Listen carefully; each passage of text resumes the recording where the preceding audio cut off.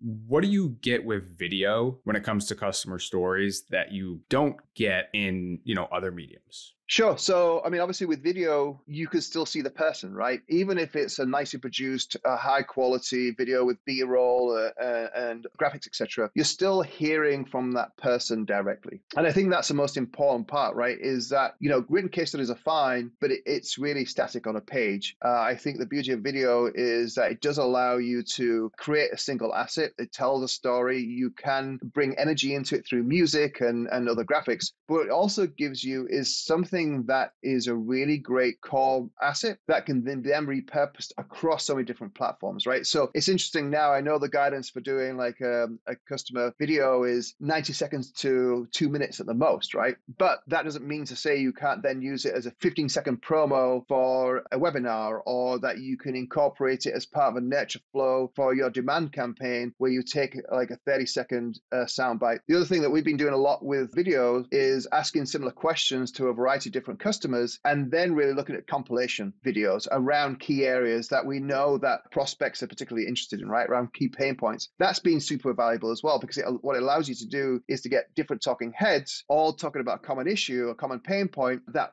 we believe resonate best with prospects and can help the sales team bring some outside voices, bring some fresh perspective to help accelerate that conversation. That's such a good tip around compilations. They can just deliver a lot of social proof, a lot of truthiness and trustworthiness really quickly. Even in like a 60-second video with 5 people, it's just like, boom, like awesome social proof. We're completely operating in a much more interconnected and global world. So the reason I also like compilations is it allows you to reflect a much broader and diverse group of customers as well, right? So when we think about an asset for global, having more diversity, I think is really important too.